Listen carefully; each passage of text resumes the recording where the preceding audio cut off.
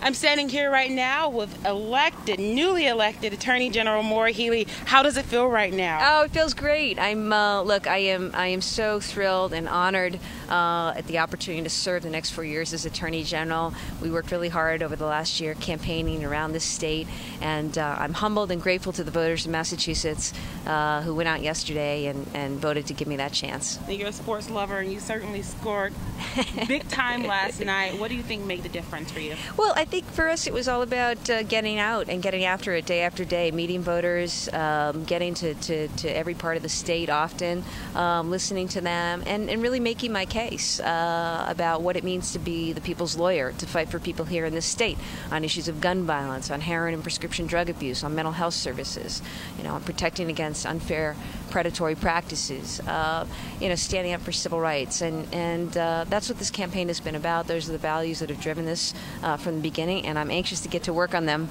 come January.